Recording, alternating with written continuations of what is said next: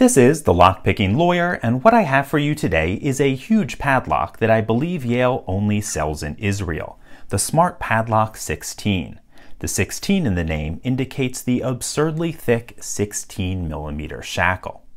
Now this lock is very similar to its cousin in the Assa Abloy lineup, the Multi-Lock C16 padlock. And like the Multi-Lock, this Yale can be outfitted with a high shackle guard to convert it into a closed shackle padlock. Now the main difference between these two locks is the core. The Yale has a normal 7-pin dimple core, whereas the Multi-Lock has a 10-pin dimple core with the telescoping pin-in-pin arrangement. Now I featured this Multi-Lock a long time ago in video number 235, so if you want to learn more about it, I'll leave a link to it in the description below. But today we're going to see what it takes to pick into this massive Yale padlock. If we look at the bottom, we can see there is a spring-loaded dust cover, and we're going to push that aside with this Z-bar. Okay. Then to lift the pins, I'm going to be using one of my Sparrow's black flag picks. Okay, 1 is binding. Got to click there. Nothing on 2, nothing on 3. Click out of 4. Click out of 5.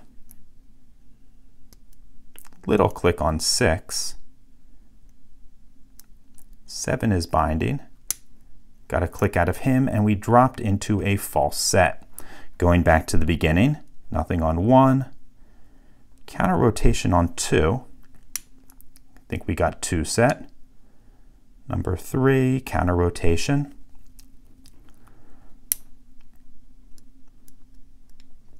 I think we got 3 set. Nothing on 4. Nothing on 5, 6, or 7. Pulling back, I got stuck behind something. Let's see if I could find what that was. Nothing on 1, 2. I must not have set 3 properly.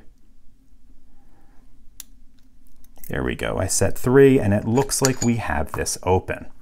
Okay, let's take this apart and look at what's inside. Clearly there were a couple of spools, but let's take a look at those pins.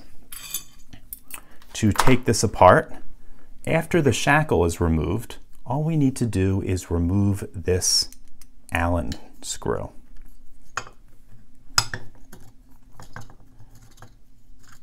Once that screw is out, the entire padlock slides apart. On the bottom, we don't want to lose this little spring, so let's get that out and also remove the dust cover. We can also take a look at the locking mechanism here. We can see the spring, which actually applies spring tension to the entire core. And we have these 2 thick locking lugs. Now this is a lock that's actually pretty difficult to get apart cleanly. So this may be a very ugly gutting, but we'll do what we can. There's actually nothing holding the top and the core. So as I pull these apart, those pins are going to drop out. Hopefully I can direct them into the tray. Okay, as anticipated, that was pretty ugly, but hopefully I kept them all in the correct positions. So this was number 7. I think we have 6, 5, 4, 3, 2, and 1. Okay, let's drop those key pins out now. Number 1's a little bit shy. Let's see if I can help push him out with my dimple pick. Okay, that was actually number 2.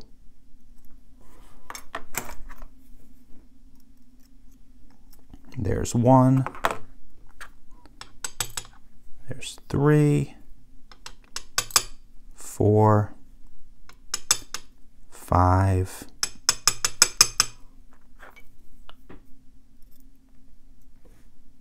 6, 6 is a strangely shaped pin. And number 7. Let me see if I can arrange all of these.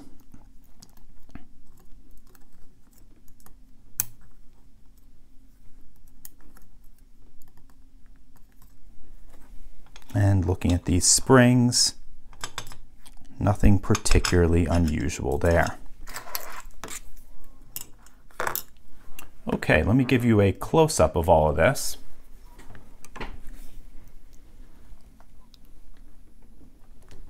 Looking at those pins, we can see all standard key pins with the exception of number 6. I'm not entirely sure why that pin is odd, but it is a very strange one.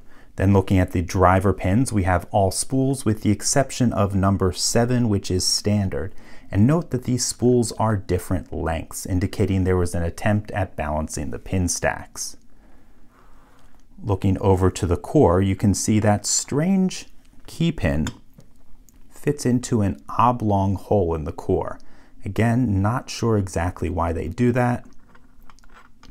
And there is nothing else unusual about that core.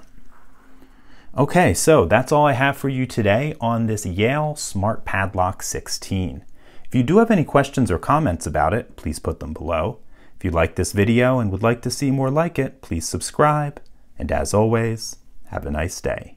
Thank you.